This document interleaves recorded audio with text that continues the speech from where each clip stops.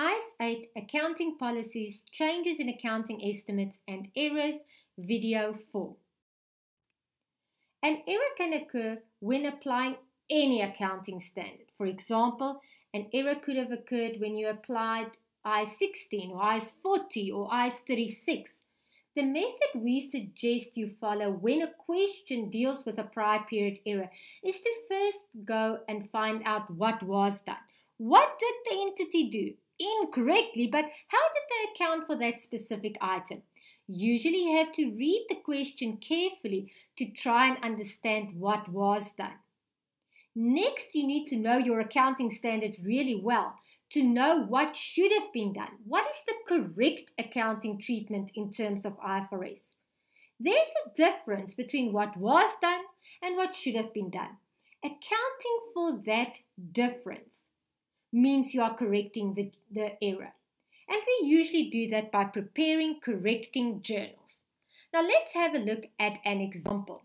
An entity with a 31 December reporting date expensed a significant amount of 100,000 Rand that was incurred on 1 January 2018.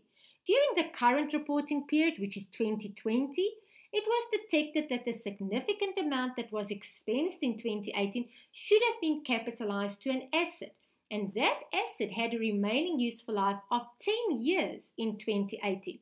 So the first thing we need to do is to determine what was done. Well, in 2018, a journal was done to say debit other expenses, credit bank 100,000. This we saw from the given information. The next step is to determine what should have been done. And they also told us that in the given information. They said it should have been capitalized to an asset. They don't say which asset specifically, but because they talk about a remaining useful life, we can assume it's some sort of property, plant, and equipment. So what should have been done is debit asset, credit bank. There's a difference. It should not have been an expense. It should have been an asset. The bank amount is not a problem, and bank usually is not an issue because we do monthly bank reconciliations, and we will detect an error in bank much sooner. The problem lies between the other expense and the asset. Furthermore, what we also should have done is accounted for depreciation on the asset. The asset had a remaining useful life of 10 years, so you would have depreciated this additional amount that was capitalized over the remaining useful life of 10 years. Further, we should also have had depreciation for our comparative period, 2019. Debit depreciation, credit accumulated depreciation. Of course, we will also need depreciation in 2020, but we are still busy with 2020. It's our current period. So we can just post that journal. We can just fix it while we are busy with the current year. So if we have a look at the timeline, 2020 is our current year. Our comparative year is 2019, and the error occurred even before that. The error occurred in 2018. What are the differences that we need to account for? How do we need to correct for this error? Well, first of all, we need to take the amount of 100,000 out of the other expense and put it against an asset. We also need to account for depreciation. The same for 2019. We need to account for depreciation in 2019. Remember, we are dealing with prior period errors. We need to fix them retrospectively, going back as far as possible. If we talk about these journal entries and about correcting journals, there are two concepts we need to talk about, and we shouldn't confuse the two. The first is the financial statements. We are busy with the 2020 year. The 2020 year will also show comparative information. That information needs to be corrected. The financial statements that we issue in 2020 have to now be correct. We need to go backwards retrospectively as far as possible and fix the error. Every single line item that is affected needs to be changed. The financial statements we issue in the current year have to be correct. The second concept we have to talk about is the accounting system. We are writing, adjusting, correcting journals. Where can we post these journals? We are busy with the current year. Can we post them in the current year accounting system? Or can we maybe open our accounting system of previous years and go and post the journals in the year we want to fix them, in 2018, in 2019? Now, usually accounting software closes off at the end of one year and does a roll forward. And we can't always go back and open the previous years on the accounting system that have already rolled forward. So if we cannot go back on the accounting system to change 2018 in the 2018 accounting system and to change 2019 in the 2019 accounting system, does that mean we can just ignore the error? We don't need to correct it because we can't go back because the accounting system doesn't allow it. No. Our financial statements have to be corrected. Even if your accounting system only accepts journals in the current year, then you post the journals in the current year and the accounting system catches up again to what we fixed in the financial statements. But in your financial statements, your comparative year needs to be correct. Your opening balance of your comparative year needs to be correct.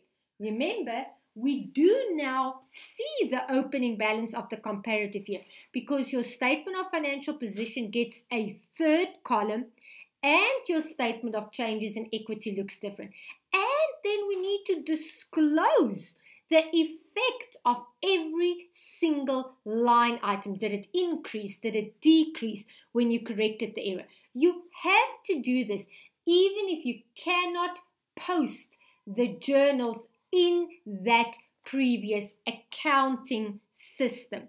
Your financial statements have to change. So let's say for this example, we can open the accounting system of 2019. So we are able to post journals in the accounting system of the prior year.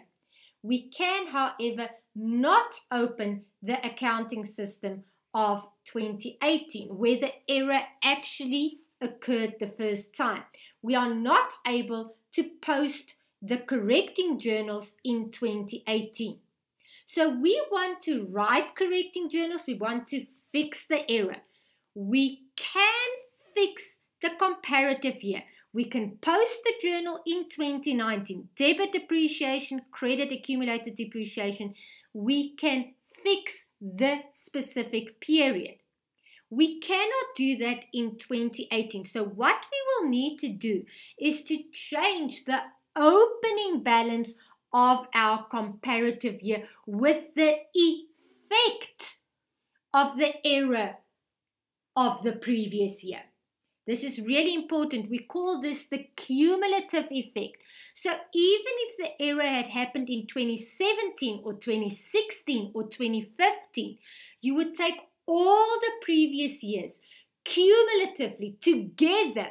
What is the effect of fixing that error on the opening balance of our comparative year? You will post the journal to fix the opening balance with the cumulative effect. Remember that that opening balance will now be in your financial statements because your statement of financial position gets a third column and you also show it in your statement of changes in equity. So when we post these journals in the 2019 accounting system, because that is the earliest period where we can post something in the accounting system, we would like to change opening balances. Now, if we look at the correcting journal, an asset is a balance, so that's not a problem. But other expenses, that is not a balance. Depreciation, that is not a balance. Accumulated depreciation, that is a balance again. So our other expenses and our depreciation is a problem because we want to fix opening balances. These are nominal items. They do not have an opening balance.